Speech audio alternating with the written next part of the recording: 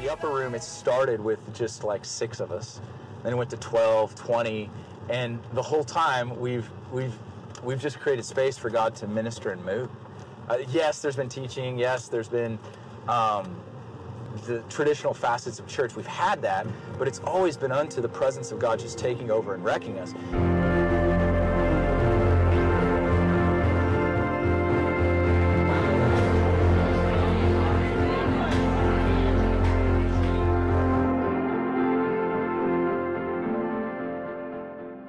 Say, oh my gosh, I'm so sorry. So that's been very beautiful, but our kids grew up in an atmosphere in our home where we would worship and we would have people in, and just his presence has been it's just been such an integral part of our marriage, and then especially, you know, when we had kids, of raising them in his presence and just knowing God's it's not some cerebral, you know, he's not a theological concept, but he's real and he's accessible, and learning to not only encounter him in his presence, you know, with people in our home with worship, but as a family, and even for me and my husband, just I think I would say God himself and his presence is a foundation of our lives, our marriage, our family.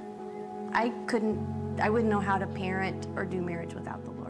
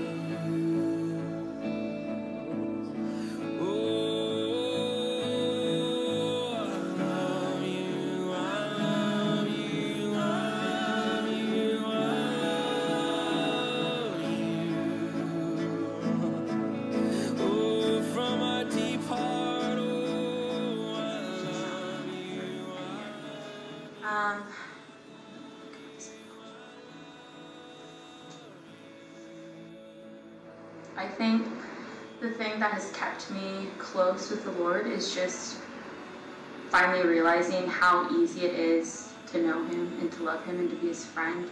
I think I put so many expectations on myself of what it looked like to be a Christian my whole life, and those expectations were like a burden, and they crushed me every single time. And I think when I finally met Jesus just as my friend, and that was all that he wanted from me, he didn't want anything else but friendship, when I realized that, everything became like so much easier. And so it's no longer like a to-do list of things that I need to do throughout a week to make sure that I'm acting a certain way or like behaving like a Christian should behave. It's just friendship with a man, and that's how easy it is. It's simple.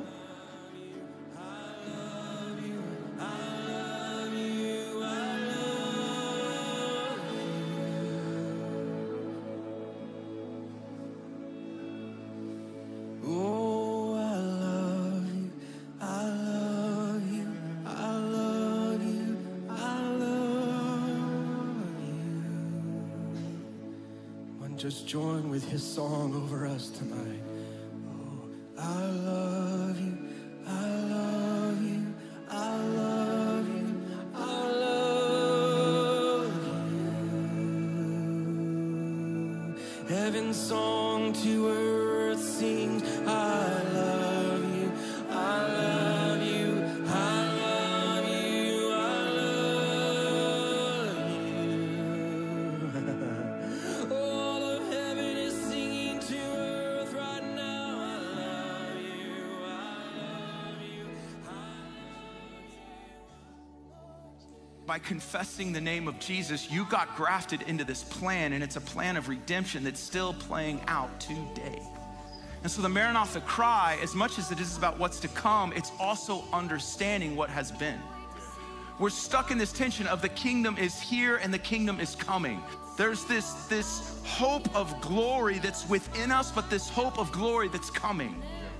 And we need to emphasize both, but one leads to the other and the other leads to one. Like there's this beautiful tension and dance between these two realities. And you have people that are like, it's all about the now. And I'm like, yes, it's about the now, but it's also about the until.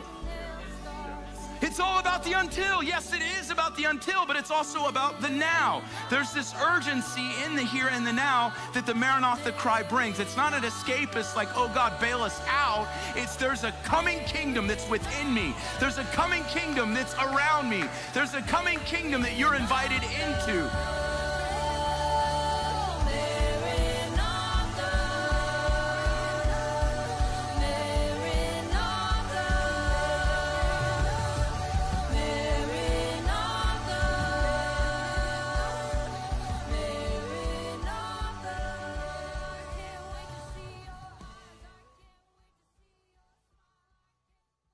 God has partnered us to learn actually from Latin America and the Latin American church. What God is doing there is unbelievable. The churches I've connected with, the purity, the zeal, the hunger for the Lord, it's so convicting. And so it's the honor of my ministry so far is my relationship with Marcos and what God's about to do in South America. I just am happy to have a front row seat.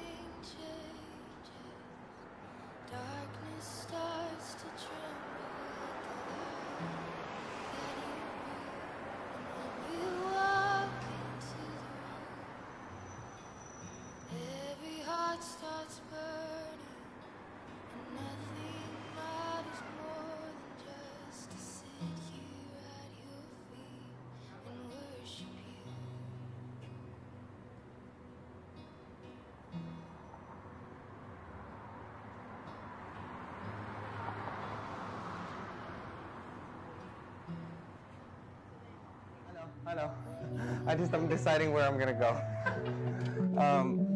It's better than I could have ever dreamed of. It's better than I could have ever planned. It's making music with my family, with my best friends, and all of a sudden, like, we started off in this building at Oaklawn, you know, and then just worshiping together because we love the Lord, and then coming to this building, you know, and the fact that I get to be a part of it, whether it's singing, whether it's setting up, whatever, I'm just so honored because it's such an answer to my prayers, but it's so much different than I thought, but it's better.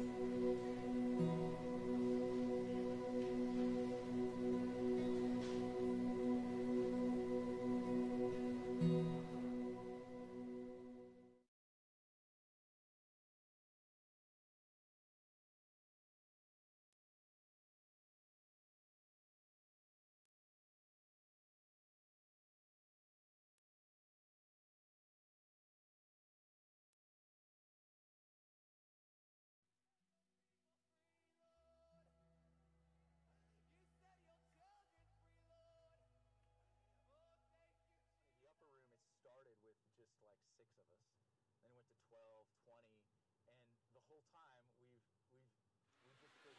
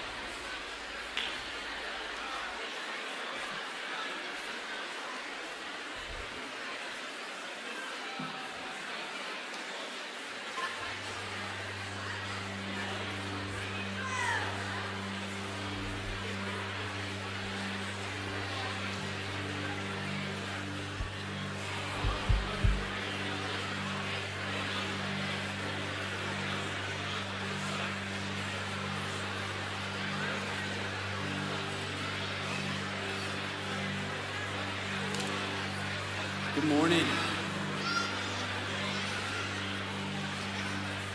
Good morning, everyone. Hey, are we opening up the front? Front is open? Awesome. All right, we're gonna get started. The front is open. I just confirmed. You can bring your kiddos down here. We just ask that at least one parent is down here with your kid.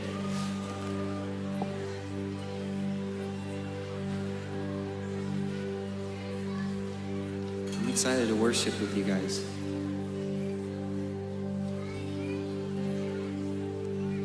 Anybody's first time here?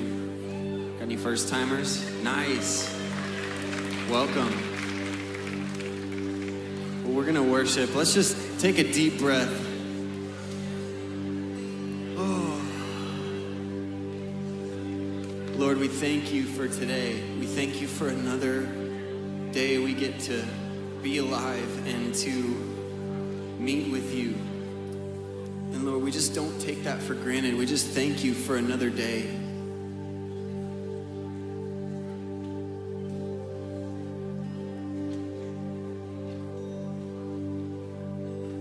Let's just still our hearts before the Lord and just become aware of him. Not passively, but just engage your heart with the Lord and just become aware of his presence. He's here today. He's been moving. Last night service, this morning before, he's just been moving. So let's just focus our heart, become aware of his presence.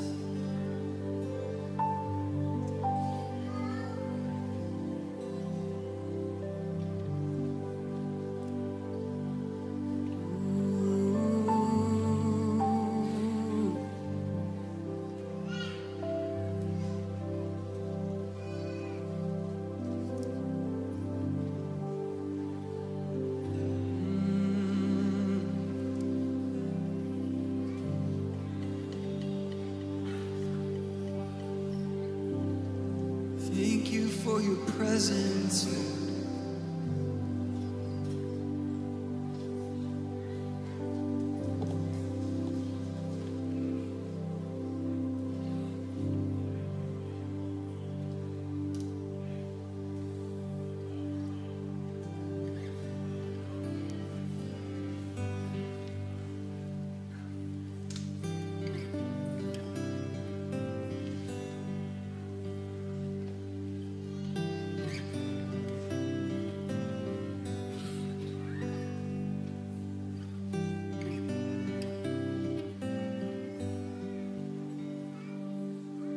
Thank you for the cross that you have carried. Thank you for your blood that was shed. You took the weight of sin upon your shoulders. You sacrificed your life so I could live.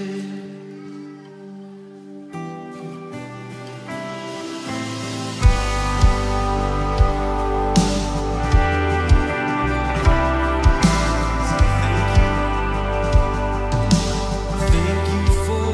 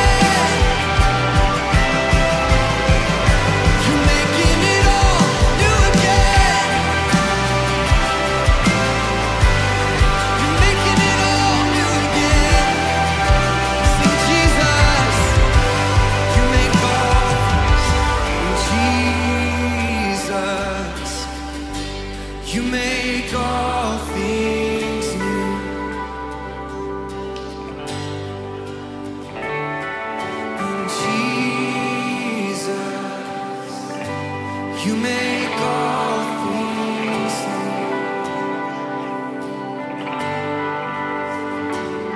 Oh Jesus, you made us all new again.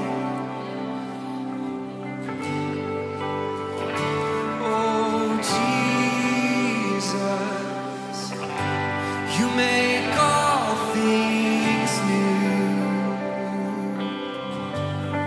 Oh, just begin to thank the Lord today. Just begin to thank Him. You're making us new today. You've made us new today. By your blood, oh, you're making us new again. Everything that once was dead is now alive in you. Oh, thank you, Lord. Thank you, Lord. Thank you, Lord. In Jesus, you make all things new.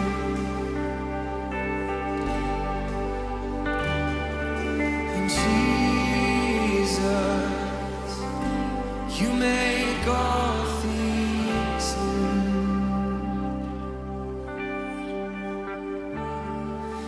Nothing is holding me back from you, Redeemer of my soul. Now nothing can hold me back from you. Your love will never let me go.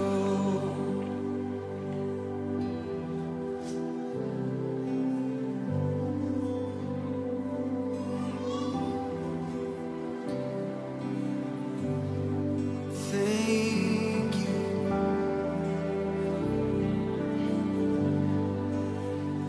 We say thank you. We become more and more aware of what your blood has done, of what your cross has done to my heart. Oh, let the reality sink in today that I was dead in my sin, but you came in. Oh, thank you, Lord. Oh, thank you, Lord. Oh, thank you, Lord.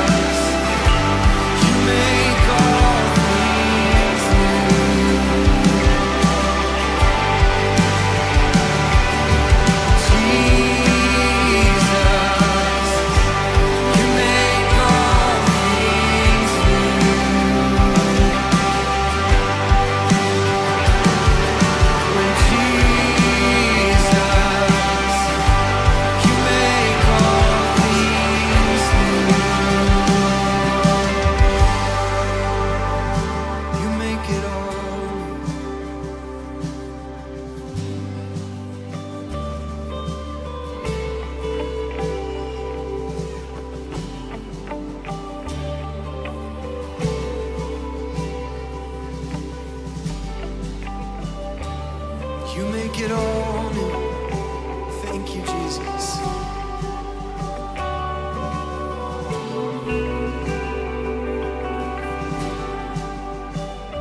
We say thank you. We say thank you.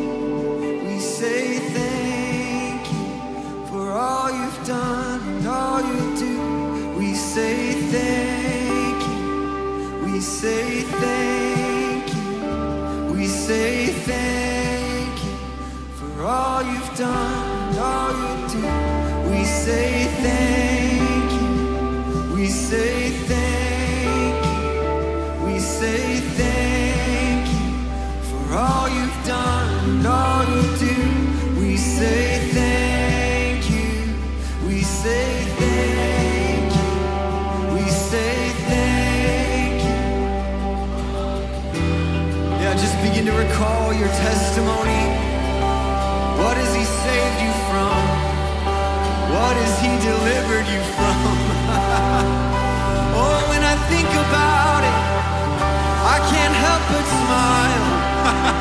I can't help but laugh, 'cause it's so beautiful. Oh, it's so beautiful. We say thank you. We say thank you. We say thank you. You delivered me from my grief. Oh, you healed my heart. Yes. Just begin to recall, put your testimony on your lips. Thank the Lord. Thank the Lord. Thank the Lord. Woo! We say thank you. We say thank you. We say thank you for all you've done and all you do. We say thank you. We say thank you. We say thank you for all you've done and all you do. We say thank you. We say thank you. We say thank you for all you've done and all you do. We say thank you. We say thank you. We say thank you for all you've done and all you do.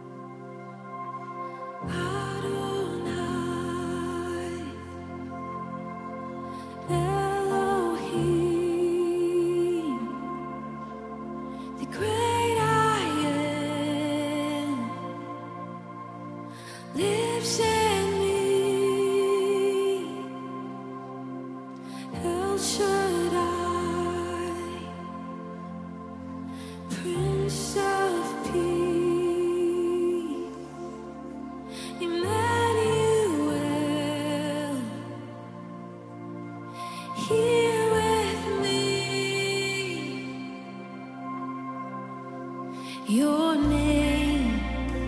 is great and greatly to be praised. Your name is great and greatly to be praised.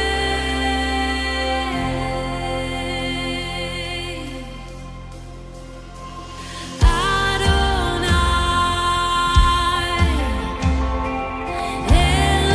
Elohim,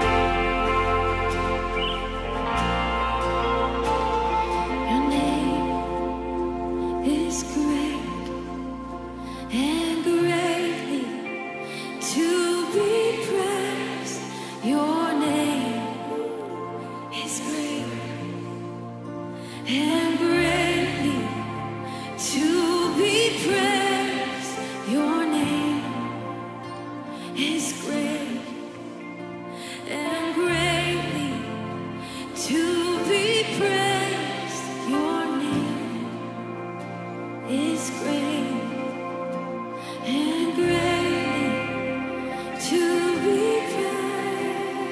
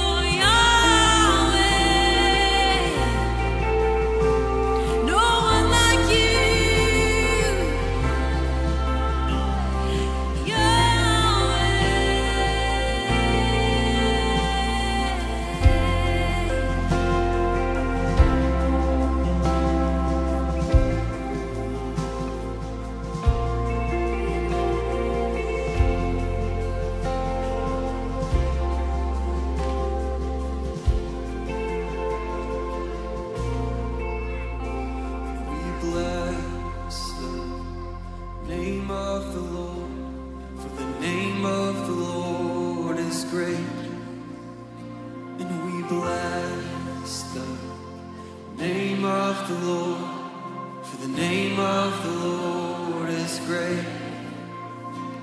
We bless the name of the Lord, for the name of the Lord is great.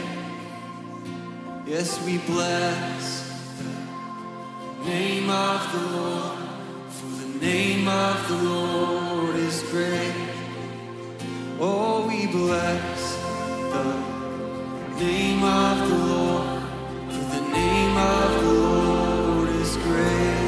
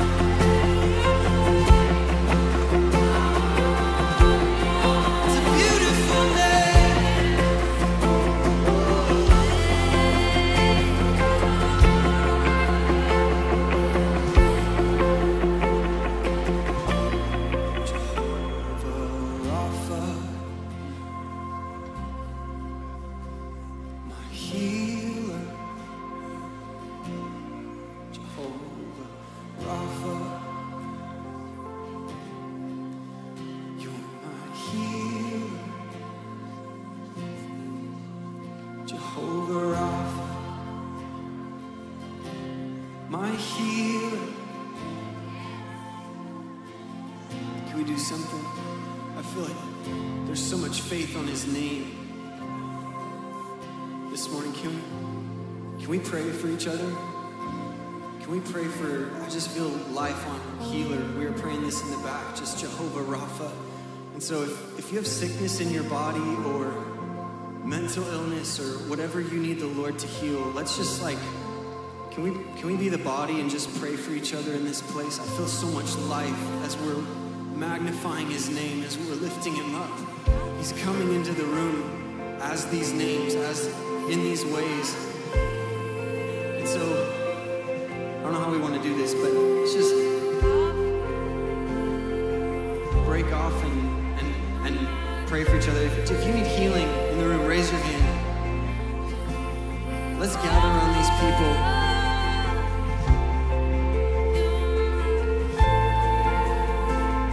There's a grace this morning.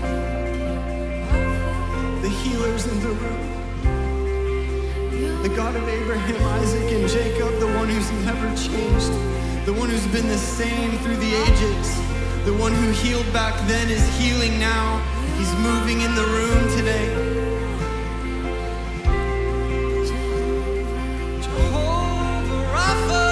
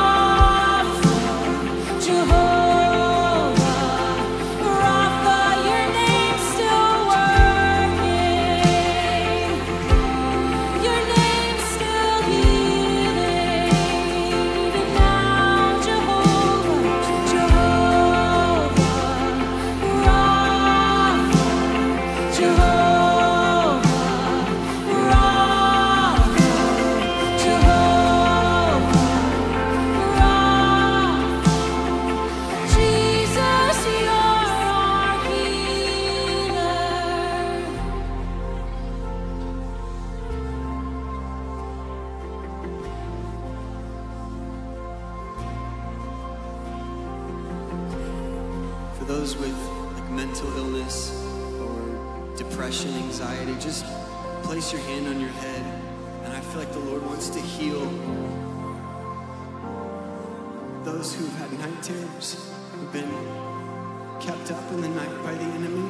We just break that off in Jesus' name. Jehovah Rapha, the healer, the great physician, you know what we need. So we just pray healing, whether it's the body or the mind, Lord, we just pray healing. Whether it's oppression, we pray deliverance, Lord, for the captives today. I thank you that your name is powerful. It has the power to save. Thank you for your name, Jesus. Thank you for your name.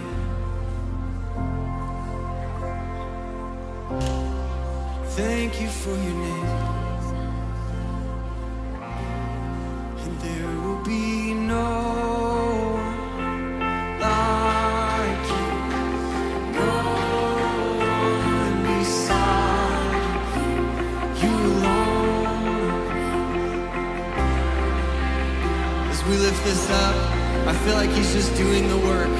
We don't have to strive, we can just look at him. Like you, there's no one beside you. You alone are worthy of all praise. There will be no one like you, no one beside you. Alone worthy of all. Thank you for what you've done. No one like you, no one beside you. Alone worthy of all praise. Be no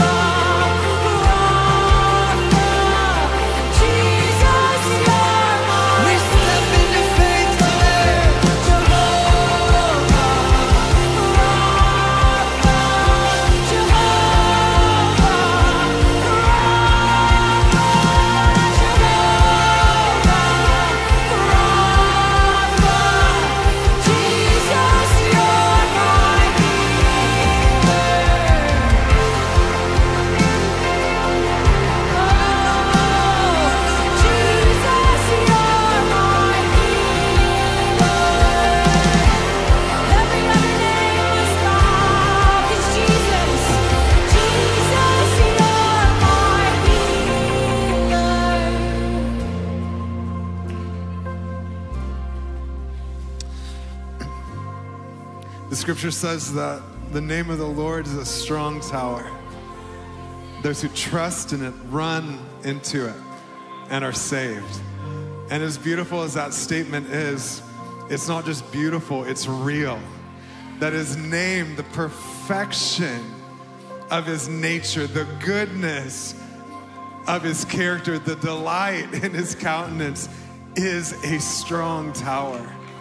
A place of refuge, a place of rest for our weariness, for our minds, for our hearts. The atmosphere of his presence, his personhood, his affection is a place of rest where our souls are strengthened, our bodies are renewed. We have access to the salvation in his name at all times, in whatever we're in. And so together we declare your name, Jesus, as the name exalted above every opinion, above every circumstance, above every thought, above every situation. Your name is high and exalted. Your name is lifted up. Your name is the name above any other, full of integrity, wholeness, authority, and truth. Your name is salvation. So we declare the name of the Lord. We declare the name of the Lord. The name of Jesus. In our hearts and in our midst, we declare that you are exalted. Have your way, Lord. Have your way. Amen. Thank you, guys. Can we thank the team for leading us? As you make your way back to your seat, would you say hello to someone, greet someone? I'm sure there's visitors in the house. Let's make them feel welcome, upper room.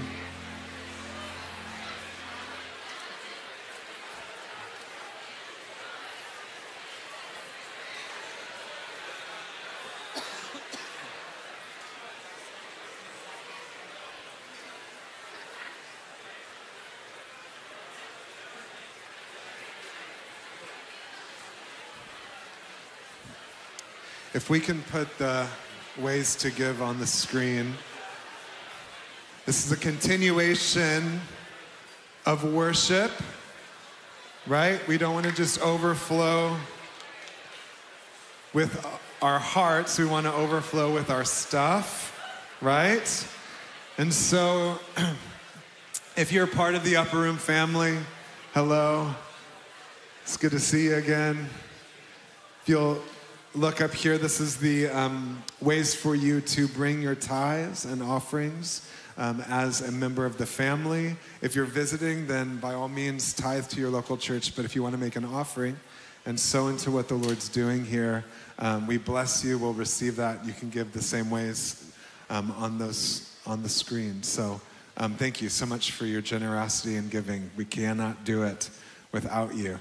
And then second, I want to make you aware that we are hosting a prophetic workshop February 2nd, 3rd, and 4th. It'll be here in this room. And if you come from maybe a church background that didn't believe in or teach about the supernatural gifts of the Spirit, specifically prophecy, or you didn't grow up in church and that's kind of some new language for you and you want some solid biblical teaching, but you also want to be activated to step into your birthright as a son and daughter of God, to hear his voice and to be his mouthpiece. If that's something that you want to receive, then we are hosting a workshop over that weekend, beginning Thursday evening, Friday during the day, and then Saturday as well. It's $35. I think it's $25 for students, and that just covers the cost of materials. And so you can register online, yourdallas.com/events. Come and join us. It's going to be an awesome couple days. All right, can we stand and rightfully celebrate and honor Peter Lewis?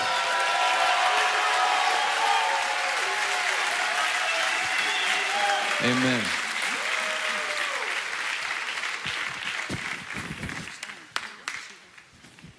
Amen. The gun show, says Peter Slover. Praise God. Thank you for that encouragement. Calling things that are not as though they are. There's a prophet in our midst. Wow. Worship was amazing. Thank you, Brett and team. Can we honor them again? So good. My overflow peeps, I see you in there. It's anointed in there. God is there. You gathered there in his name as well. So Jesus is there, and you're going to encounter him this morning. Open your Bible to Psalm 102, verse 4. I'm going to read a verse, and then we're going to pray. We've been looking at the Lord's table. We believe that God is awakening the church in this hour to the communion table. Amen. How many of you, God has been speaking to you about communion, like a reawakening? Raise your hand. Okay, awesome.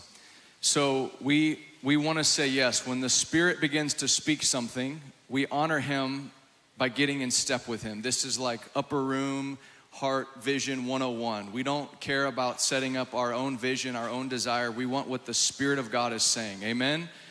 And so we try to just constantly live in this tension of planning, of prayerfully planning and considering, but also keeping our ear like humble and tender towards the voice of God, so that when he begins to speak something, we can get in step with him. And we really sense an urgency in this hour for the body of Christ to come back to the Lord's table, to not only have a spirit of wisdom and revelation around the body and blood of Jesus, but everything that happens around the table of the Lord. And so you're going to hear from this place a lot of teaching, impartation, and experiential encounter around the Lord's table in the weeks to come, perhaps this whole year. And so just to build your faith, in case you kind of think, man, that's going to get boring, I want to encourage you the table of the Lord is anything but boring. There is wonder-working power and glory and intoxication and joy and gladness and fellowship and togetherness and healing and deliverance and heaven coming to earth. Come on, and renewing of the mind and feasting in the presence of your enemies. I can't think of anything more awesome than just eating a ribeye in the presence of my enemies and just getting glad while I'm supposed to be getting discouraged. Come on. I love sitting in the presence of my enemies and just feasting on God's good. And whatever the thing is that torments you, that lies to you, that tries to intimidate you, God has set a table for you in the presence of your enemies. And I shared this last week about God doesn't, I think sometimes we wait to feast until the enemies are all gone. We wait to have joy. We wait for our heart to be strengthened until He completely wipes out our enemies. But that's not God's design. His design is to feed you and to nourish you in the presence of your enemies. It is the greatest act of warfare, healing, deliverance that I know. And it's biblical to eat and to drink and to be anointed by God. That's what the table of the Lord is about, is literally drinking the wine of the Spirit, eating the bread, the grace of God, and then just being smeared and anointed by God. Everything at the table happens to you. Hey, I like that. So let's read this, because I think sometimes this happens. Psalm 102 verse 4 says, my heart is struck down like grass and has withered. I forget to eat my bread. Father, we know there's a battle waging for our hearts this morning.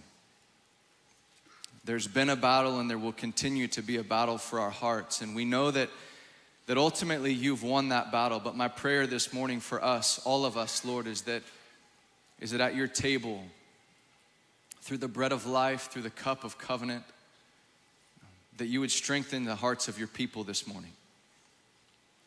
You would strengthen our hearts, you would strengthen our mortal bodies, as we sang about Jehovah Rapha, that you would heal, that you would deliver, and that you would save. Help us to remember to eat our bread. In Jesus' name, amen. Amen. Amen. Well, last week we talked about the cup of blessing, the cup of covenant, the cup of remembrance, the cup of a clean conscience.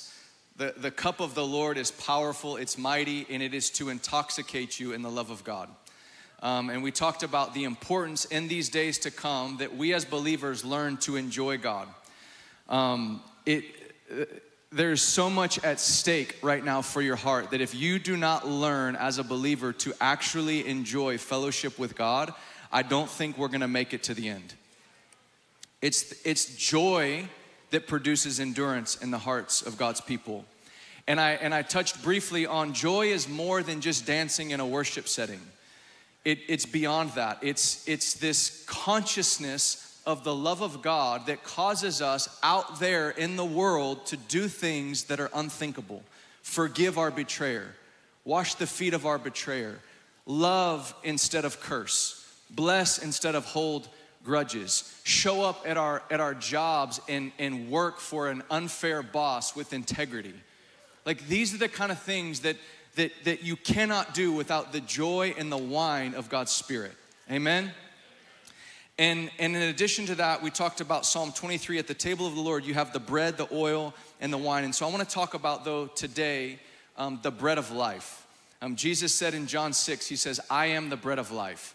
And I want to talk specifically what I believe that means for us and God's desire to heal his people. We sang about it this morning, but I want to open a can of worms because I know for many of us, it's a can of worms. Amen? God's desire to heal people physically, like miracles, signs, wonders. Amen? This is the God we serve. And so I wanted to read Psalm 102 because I feel like this illustrates maybe why many of us, our heart feels this way. He says, my heart is struck down like grass and has withered. I forget to eat my bread. Now you could read that and say, well, maybe his heart was a condition, then he forgot to eat his bread. I think this is, he forgot to eat the source of his strength. He forgot to partake. He forgot where his life came from. In Bible times, I know this is hard to think, 2023, we live in Dallas, and there is a war against bread right now, against gluten. There just is. I heard the other day, someone was like, bread is poison. I'm like, okay, this is a little intense. And I understand it's different bread, I get it. Don't at me. But listen, in Bible times, bread was like a staple meal. Like it was the meal. Y'all are like, oh no, I would be fat back then. You would be healthy back then. And so look at this, Psalm 104. Watch this. Psalm 104, verse 14. 104:14 says this, you cause the grass to grow for the livestock and plants for man to cultivate, that he, man, may bring forth food from the earth, wine to gladden the heart of man, oil to make his face shine, and bread to strengthen man's heart. So bread will strengthen your heart. There's another verse in Hebrews that talks about it is good. Food sacrificed to idols is nothing, and it is good for the heart to be strengthened by grace. And I think, church, we need to learn to eat the bread of God. I think so many of us are so busy trying to obtain grace through other means other than simply consuming the bread of God. Now, I want to break this down real practically. In John 6, Jesus said, I'm the bread of life. And he says this, he says, the bread that I will give for the life of the world is what? My flesh. So what was he referring to in John 6 when they said it was a hard saying, they couldn't understand it? What was Jesus actually, when would Jesus give his flesh as the life of the world? The cross. So in John 6, it was a hard saying because they hadn't seen the cross yet. But now it doesn't have to be a hard saying. We know that when he said, my flesh is true food, we know he's talking about the moment that he would give his flesh would be the cross. Now what is the overarching message of the cross to mankind? There's a message in the cross. There's a meal in the cross. What's the message? Say it loud like you know it. Love. It's I love you. It's just God saying I love you. I love you. I love you in your sin. I love you in your mess. I'm gonna love you in all of your state. I love you. And I'm gonna prove my love. I'm not gonna just shout from heaven, I love you. I'm gonna demonstrate my love by dying on a cross while you were in sin, while you were in rebellion, while you were far from me. I'm going to tell you I love you in your worst state so that you would never, ever, ever, ever, ever be confused that I love you. And this love, through remembrance of this meal, see, the psalmist forgot to eat his bread. You know what I think we can interpret that today? He forgot the love of God. He forgot the love of God. He forgot that God was loving, and so his heart withered away. I think at the root of every heart that is discouraged this morning, it's that you forgot the love of God. And you can have bread in front of you. Some of you just finished this fast. You have an iron will, praise God. The Spirit helped you. You're like, I'm not eating carbs for 21 days. And that's good, you fasted bread. But then it's time to eat bread now. And just because you have bread, I love the psalmist says, he goes, I forgot to eat my bread. Not I don't have bread, I forgot to eat it. Meaning I had it at my table, I just didn't eat it. And I think this is many of us as we overcomplicate the love of God. We think that there needs to be some condition just right to eat the love of God. I want to tell you, every moment of every day is the perfect time to eat the love of God. And my prayer for us is that our minds would be renewed to the reality that God is willing to feed us the bread of his body, his flesh, at any moment of any day, if we will simply pause, remember, and just receive. And something happens, you're like, oh, that seems kind of mystical and weird. Something happens when you're driving down in your car, and you turn the radio off and you put your phone away, and you just remember that the Son of God died on a cross, and it was his way of saying, I love you. And his I love you 2,000 years ago was intended to give you confidence that his I love you would show up today in many forms, in many ways. One of the ways God says I love you today is that he just encourages you. Like he just tells you what he likes about you. He's just like, hey, I delight in you. Do you know how awesome your day would be if we would learn to just hear our Father's voice going, I think you're amazing. That we would humble our hearts soft enough to hear our Father just build us up. How many of us know a God who just builds you up, who just speaks into your life and goes, I think you're crushing it as a husband. Wow, I think you're an amazing dad. I think you're an amazing wife, an amazing, like, here's a tip, maybe a swing key, if you will. The area where you feel most accused is the bullseye where your Father actually wants to feed you bread. Try it right now. The area where you're most being accused is the area the Father wants to build you up, and it's just bread. Here, I love you. We have to demystify and de-religiousify. It's not even a word, but you know what I mean. We're like the cross, the love of God. Yes, but it has to come into today. It comes with a voice, it comes with affection, it comes with an embrace, it comes with a touch, it comes with breakthrough and miracles and healing and deliverance and wonder-working power. Come on, the early church, do you know what they preached? Do you know what the message was? The resurrection of Jesus. They're like, he's alive. He's alive. That was Acts. He's alive. We testify, he's alive. He's not dead, he's alive. God is alive. He was dead, but now he's alive. Come on. And that there's power. And you're like, well, how do you know he's alive? And they're like, hey, crippled guy, get up. And he's like, whoosh. And he's like, wow, like the gods have come down among us. Come on. We are desperate in these days. People are desperate to know that our God is alive. One of the first ways they know he's alive is we're just drunk. We've just been drinking the wine of his love and we're like, ooh, wowzers, he's amazing. And they're like, what's wrong with you? Don't you see what's happening in culture, in the world? And yeah, I do see what's happening. I'm not ignorant of that and I'm not unwilling to go into that. But man, I am drinking from this wine and this love that is incredible. And I'm looking at these people that everyone's afraid of and I just feel love towards them. Is something wrong with me? Am I okay? People that everyone's accusing from different political parties and different races and colors, I actually feel love welling up in my heart. I feel compassion. Am I okay? Come on. That's how intoxicated people are. They look at people and they're not their enemies. They're like, I love these people. All right. So we have wine and oil and bread. This is the Christian life. These three things have to come in full focus for us. Go to Matthew chapter 4. The upper room, early beginning, there were two things that were happening on a regular basis that marked us.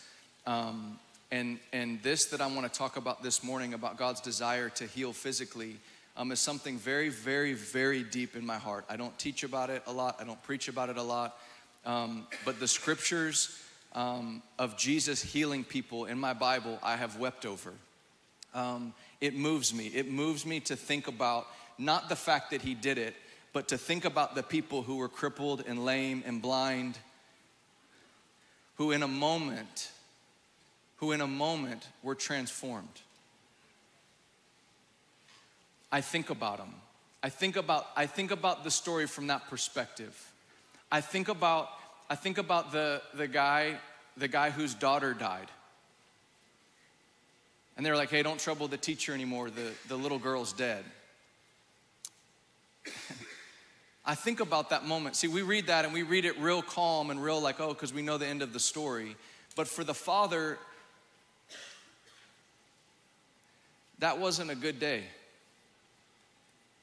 And Jesus walks in and everyone's weeping And he says, guys, don't weep.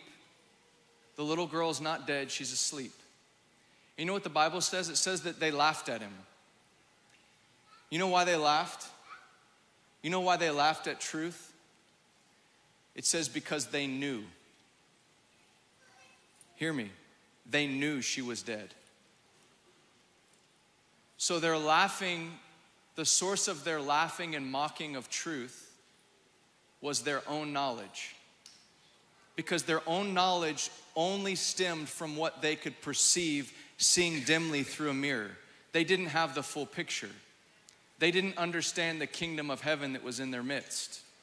They didn't understand there was a different realm that had just come with Jesus. There was an eternal, unseen realm that was invading the natural realm. And so what they knew was their highest realm of consciousness. That's what they knew. They knew she was dead. And he says, oh, little girl, wake up. Because to Jesus, when people are dead, they're really just asleep. Come on. This is the perspective for the believer, that death is just sleep. The sting of death is removed in that phrase. If you're not a believer, death is final. But for the believer, there is eternal life. And that if death comes knocking on our mortal body, we say, hi, how are you doing? And we continue on to be with Jesus. We will continue forever in him. The Bible says it's appointed for man to die. And after that comes judgment.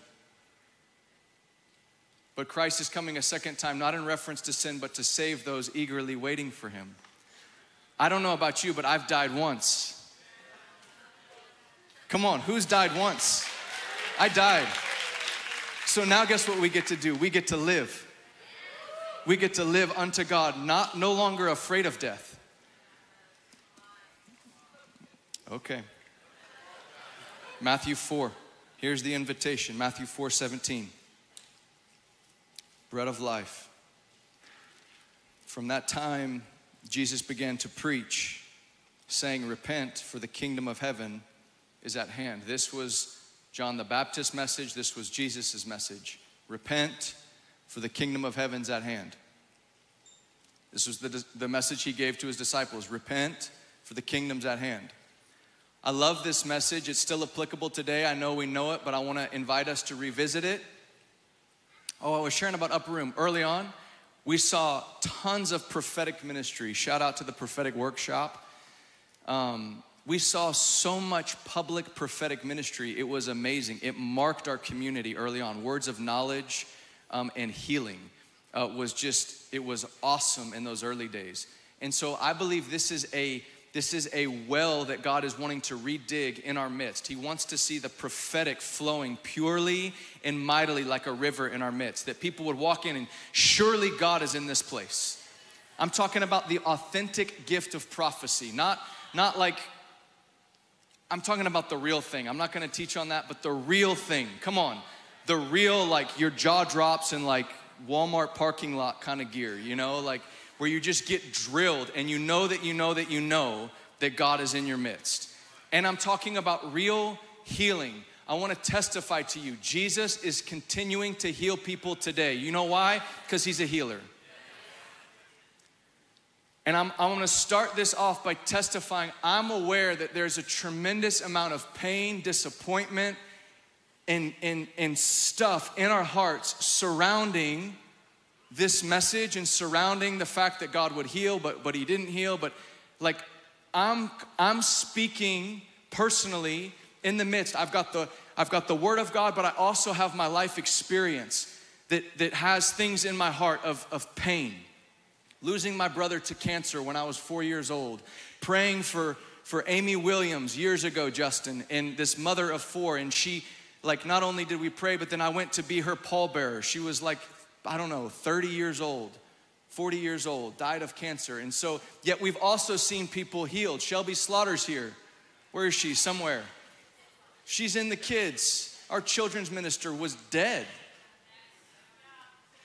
and she's alive. Our children's minister, watching your kids.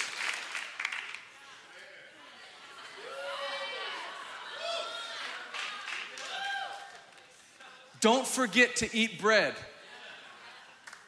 That's bread. There's bread there. So Jesus invites everyone. This was his global message. Guys, if you're willing to change your mind and to stop thinking that what you see and feel and touch, disease, sickness, demon oppression, blindness, crippledness, if you're just willing to be humble enough to for a moment change the way that you're thinking, you'll experience and see my kingdom. You're gonna taste of a different realm, because I'm a king of a different realm. And I'm gonna show you what my kingdom is like. Come on, are we not seeking first the kingdom of God? Lord, we are seeking a different realm that does not have sickness, demonic oppression, disease. Are you not? Like, my heart is seeking a homeland. Oh, I'm not seeking a good tomorrow, a 401k. My eyes are set on a homeland. There is a reality where Jesus rules and reigns that's majestic. Oh, where his name and the beauty of who he is touches everything. Oh, come on, we know it's Jesus. Jesus makes heaven heaven, but Jesus is so awesome that everything he touches is made beautiful. Heaven is beautiful because it's filled with him. And so he says, guys, repent, for the kingdom of heaven. Now look at this, verse 23. And he went throughout all Galilee, teaching in their synagogues. He's just reading Torah. Wow. Proclaiming the gospel of the kingdom. What's the gospel of the kingdom? It's the good news that there's a way out of all of this sickness and pain and bondage that you're in. That's the good news of the kingdom. Hey, there's something more than what you see. There's hope. That's the gospel of the kingdom. You have hope. Come on, hear me, church. I'm speaking to you. There's hope for your marriage, for whatever you're facing, for your future. There's hope.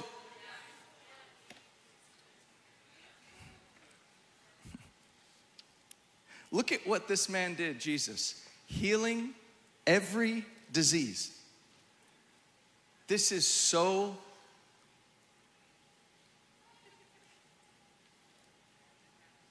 just good. Every affliction among the people, every disease, you got to see it in your Bible. He healed every disease and every affliction. How abundant. This was not a lottery system, y'all. This was Black Friday with unlimited resources and unlimited supply, and everyone had unlimited money. There was no one leaving that they didn't feel like they got a good deal. This was wholesale, everyone, every disease, everywhere. You have to experience the joy. How many of you have been healed physically? Oh, come on. I remember I was playing soccer and I jacked up my ankle really bad. You remember this? Level 10 pain on my couch. I called Wade Aaron. Wade was a middle school teacher at the time who's just, y'all know how he is. Red beard Wade, real serious but awesome. I called him, I said, Wade, pray for my ankle. Guys, level 10, I'm on my back, elevated with ice, couldn't move it. He's in a break in between class. Pain, get out of that foot. Gotta go right now. All right, man, let me know how it goes. I went from my couch to my bed. I got to my bed and it was a level 2. I'm standing up and I'm like, what in the world? My foot, like 10 to 2. That's not psychosomatic, that's God. God himself, through the prayer of the saint, Wade, touched my ankle. God hates sickness. I've read my Bible, I've concluded he hates sickness, he hates disease, he hates demons, and he hates death. He hates it. He hates it. Look at this. So his fame spread throughout all Syria, and they brought him all the sick. They brought him all the sick. They brought him all the sick. What am I doing? Why am I staying here? You guys are like, tell me, give me some more information. I'm calling you to remember so you can begin eating bread so that your heart will open up to what God wants to do this morning. I could teach you this is probably my most passionate subject in the scriptures. I could theologically lay out for you why I believe it's God's will to heal. Matthew 6:10. Hey, Jesus, how do we pray? This is how I want you to pray. Lord's Prayer.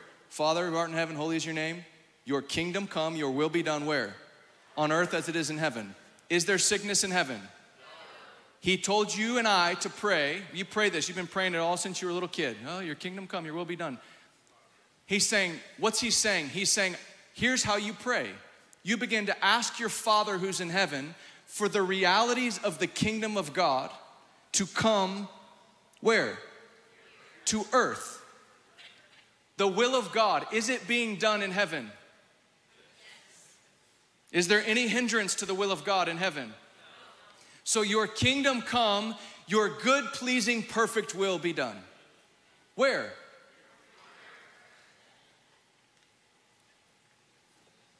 What about us? Well, brother, we can't pray. We know Jesus is a healer, but what about us? The Great Commission. Hey guys, baptize all these folks. Disciple them, watch this, and teach them to observe what? All that I commanded you. So the Great Commission in discipleship is about teaching us, 2023, to observe all that he commanded them. Matthew 10, hey guys, here's given authority to heal the sick and cast out demons. Can I just pop a big bubble in this? There's a lot of weirdness around who gets to heal the sick and cast out devils. And I read in my Bible in Matthew 10, it says Jesus gave them authority. They didn't earn authority. They didn't jump through spiritual hoops to get authority to cast out demons and heal the sick. No, read it in your Bible because you guys are looking at me funny. Matthew 10, then we're gonna do a bread tunnel. Y'all heard of a fire tunnel? We're gonna do a bread tunnel this morning. No fire tunnel, bread tunnel. We have real bread for you. We have real bread and we have real bread. Matthew 10, he called his 12 and he gave them authority over unclean spirits to cast them out. That's what you do with devils. You cast them out. You don't play with them. You don't name them. You don't medicate them. You cast them out. I'm not trying to be offensive, but man, if you study the life of Jesus, the primary activity, preaching, teaching, prayer, casting out devils, healing the sick. And then you look at the early church, preaching, teaching, ministry to the sick, casting out devils. This is Christian activity. Entire chapters of the Bible are devoted to people being healed. Do you think God maybe wanted to get something across to us? So that's why we're taking the entire morning and we're going to believe that God's going to heal and deliver every single person in this room, watching in the overflow, and praise God for technology, watching online. You may say, this guy's crazy. I'm believing for all. I read about all, and I'm not believing for all because I'm trying to be some cocky, like, oh, we want all. I just believe it's in the heart of God. I actually believe he loves you. I believe he loves your body. I believe Jesus loves your body. Hear me. He loves your mortal body. He loves your frame. He loves your image. He loves he loves all of how you are. And he doesn't love when there's sickness in your body. He does not love that. He doesn't love when there's disease. He doesn't love when there's an addiction that's tormenting your mind. He does not love that. Can he love you in it? Yep. And I believe one of the expressions of his love, we have this awesome revelation of the mercy and compassion of God, but the mercy and compassion of God biblically resulted in an explosion of his power in liberation. Like God's love doesn't just leave you in the condition that you're in. He saves people. Does he not, church? Wonder-working, awesome, majestic power in salvation. Oh man, I feel the fire of God in my bones. He gave them authority over unclean spirits and to heal every disease and every affliction. This is so offensive. In a moment, he's like, hey guys, here you go. And in case we were confused, he said, freely you have received, meaning you didn't earn any of this. So freely give it. And so that's what we're gonna do this morning. Is that okay?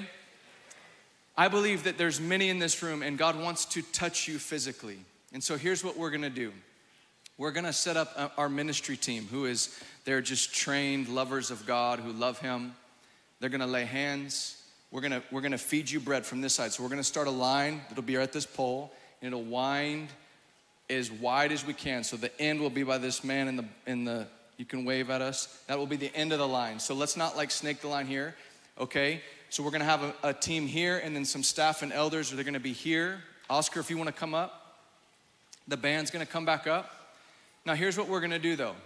For those of us who need healing or deliverance, you're gonna come and really we're just believing that the bread of God is enough. Can I tell you, it's not some crazy anointed, long-winded prayer that heals the sick and sets people free. I think sometimes we pray so long because we don't actually believe it's gonna happen. We're like praying ourselves out of unbelief. We're like, God, I know you can do it. God, I know you can do it. And we're like, if you know He can do it, just say, be healed and lay your hands on them. I'm serious. And then if it doesn't, then you keep continuing in the will of God. It's not some lottery system, amen? Are you guys okay? God can do a lot with a little. He's healing folks with a shadow. Oh, y'all are... So don't go to sleep on me. Many of you need to be healed. You need to be delivered. You need your heart to be healed. You need your physical body to be healed. You need deliverance. Some of you need deliverance this morning. There is no shame. The Bible is filled with people getting delivered of demons. I have been delivered of demons. I remember I didn't even know I had demons. This woman laid hands on me, power of God. She goes, demons, you come out. And I was laying there just, and I was like, I have demons. And she's like, you will not manifest. And I'm like, wow. I'm like, yeah, don't manifest, because I was like starting to twitch a little bit. I'm like, yeah, don't do that. I was there for it. It's the first time I ever encountered the power of God like that. I'm getting tased on the ground. I was a Bible church kid. I didn't know, guys. It was Father, Son, Holy Bible. And then God pulled my SIM card out. And he was like, no, you're done. You're done. And I love it. We need power encounters today. And I believe so Anna Claire, she's gonna break bread. Watch this, pay attention real careful. It's a few things. Oscar, you can begin to play. She's gonna feed you bread. This is the bread of God. Can I have a piece? It's challah bread. It's not the foam stuff in your little deal. Come on, praise God. So she's gonna give you a piece of bread. You can eat it right away. This is the broken body of Jesus for your healing and for your wholeness. And so as you eat it, I believe with all of my heart that it's the simplicity of just receiving God and His love for you. If He gave you Christ, how will He not along with Him freely give you all things? So you're gonna eat your bread and you're just gonna enjoy the bread of God. Enjoy the taste of it in your mouth. Enjoy the fact that God loves you. It's His delight to heal you this morning. It's His delight to show you mercy. And there's gonna be someone ushering you. I'm gonna be there just to lay hands and just smile at you. God's a happy healer, is He not? And you're gonna find an open person. Can my ministry team come up and my staff and my elders just line here and here? Yeah. 2 lines. We're gonna do one here, one here. So there's gonna be a lot of people to pray with you. Yeah, y'all back up. And you can guys go all the way to the stage. So you're gonna go to one person, and the one person's just gonna simply lay your hands and say, be free, be healed. And they're gonna smile and bless you in Jesus' name, and then you're gonna walk on through, and God's gonna touch you, and He's gonna heal you. Now listen, the rest of you, you're not off the hook. I want you to stand to your feet. We are the body of Christ. I do not want you to go to sleep right now. I want you to engage your spirit and to let the river of God flow out of your belly and to believe that God is going to supernaturally move among those walking through this line. Come on, do we not care? Do we not care about the health and the wholeness of God's people? And so they're gonna lead us in worship, and so I want you to engage. We're gonna stir the waters of the Spirit and pray. Father, we pray right now, let your kingdom come. Holy Father in heaven, let your kingdom come. Let your will be done on earth as it is in heaven, God.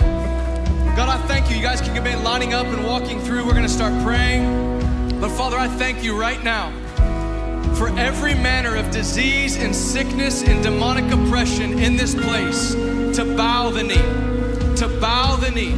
Lord, every pain in the knees, every arthritis, every autoimmune disease, every barren womb, every cancer, every blood disease, every infection, every addiction to lust and pornography and depression. Yeah, come find someone. Come find someone.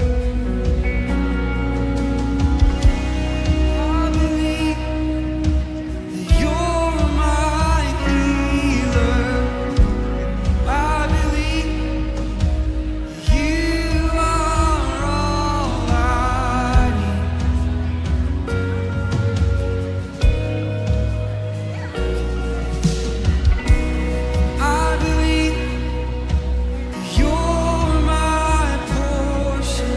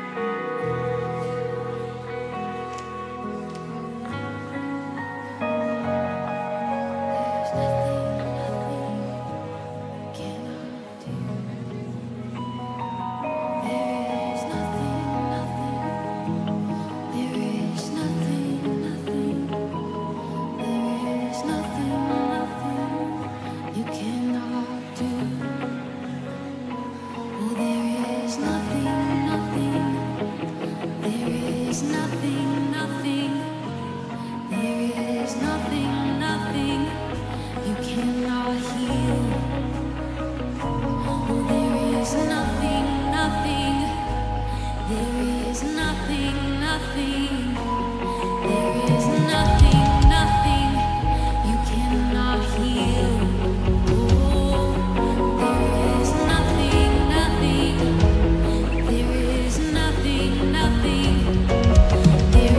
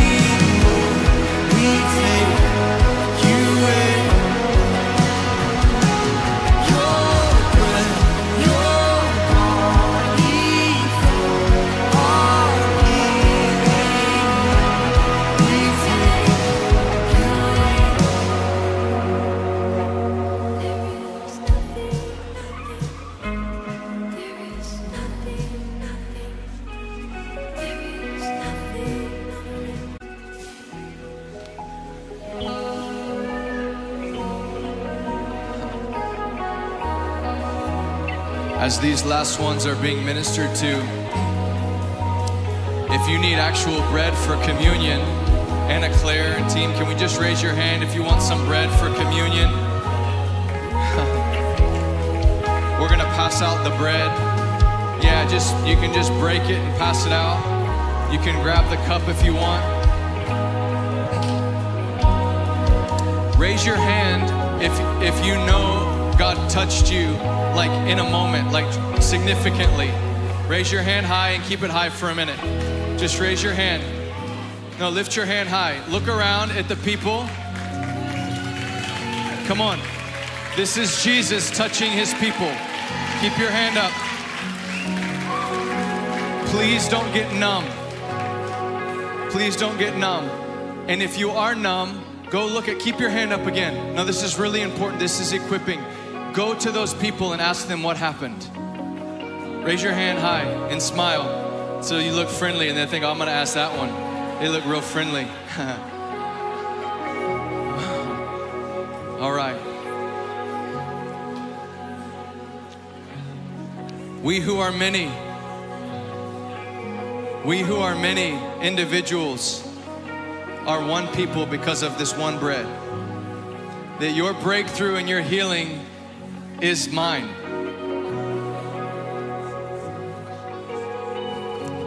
I'm gonna preach to you. So take your bread. Oh Lord. Oh, your bread strengthens our hearts, Lord. Thank you that we're not alone. Thank you for your wholeness.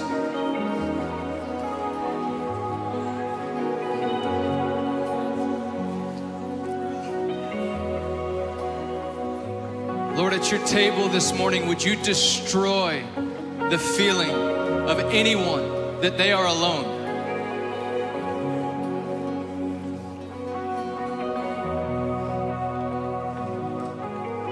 By your grace and by your Spirit, would you so author a sense of togetherness in these days to come, Lord? A sense of belonging to one another, a true sense of brotherly love and affection. Would you awaken love in our midst, Lord, in such a real way? Thank you, Lord. We discern and remember your broken body this morning that is life for us, and we receive it with thankful hearts.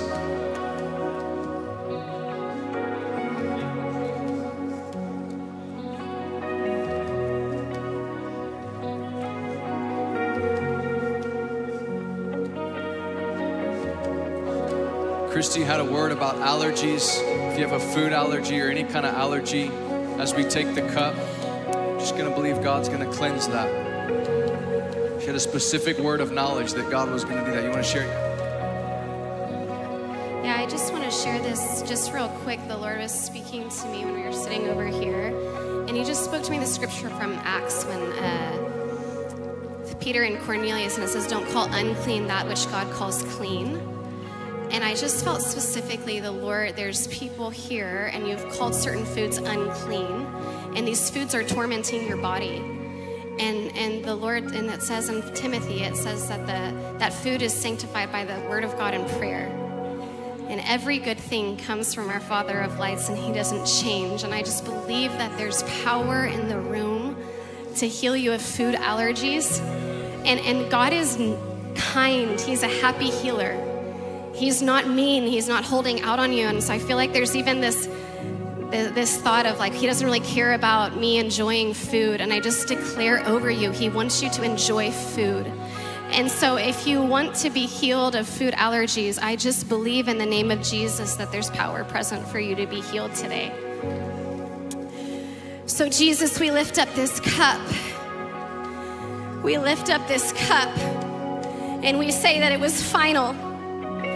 That it was final, that when you died on the cross, you conquered sin and sickness and the devil. And I release that in the name of Jesus in this room. And I also release, I say, don't call unclean that which God calls clean. I also speak to a tormenting spirit a tormenting spirit that tells you you're unclean, I declare in the name of Jesus that you're clean and washed by the blood of the Lamb. And so I declare that over sick bodies right now in the name of Jesus. I declare you're clean by the blood of the Lamb. By the blood of the Lamb. And so I thank you, Jesus, and I say every tormenting spirit must go. Every tormenting spirit must go. It must leave in the name of Jesus. Every lying spirit, every accusatory spirit that torments the mind, I declare it must go in Jesus' name.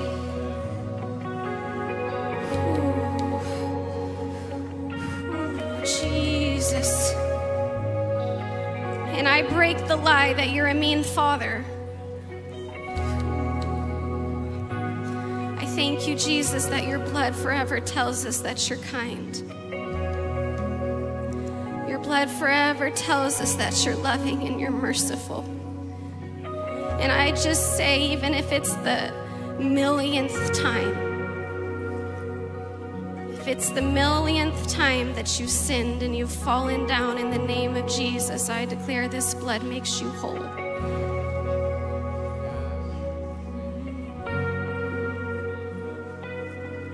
Thank you, Jesus.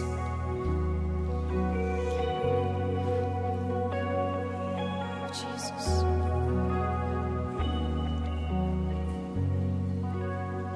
So we take the cup of your love and we let it nourish us and we let it heal us. Jesus.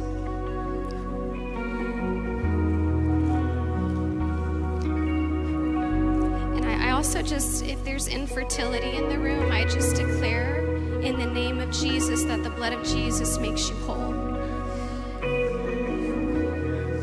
And I just declare that children are a gift from God.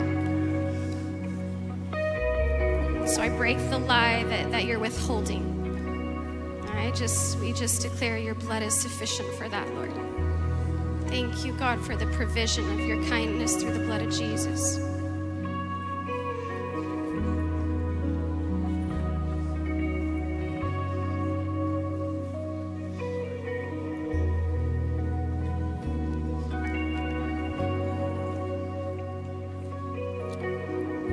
Lord, we thank you for this cup. We thank you for the wine of your Spirit that gladdens the heart. And I just declare a blessing as we leave from this place, that the intended purpose of the wine of your Spirit will begin to just percolate in the souls of your people. Lord, make us glad again. Restore the joy of our salvation.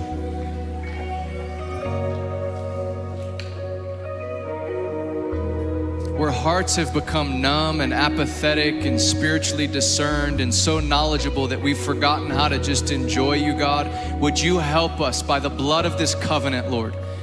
Would joy of your Spirit begin to happen to us? Would you hijack our consciousness, Lord, with your love? Would you so overwhelm all the things that would cause us joylessness, worried about what everyone else is thinking, fear of man, all that mess, Lord. We thank you for the wine of your Spirit. And I bless every person today, Lord, that they would go in the joy of the Lord. The joy of the Lord would be their strength. Amen. Amen. All right. Smile. Be glad. We love you guys so much. Amen.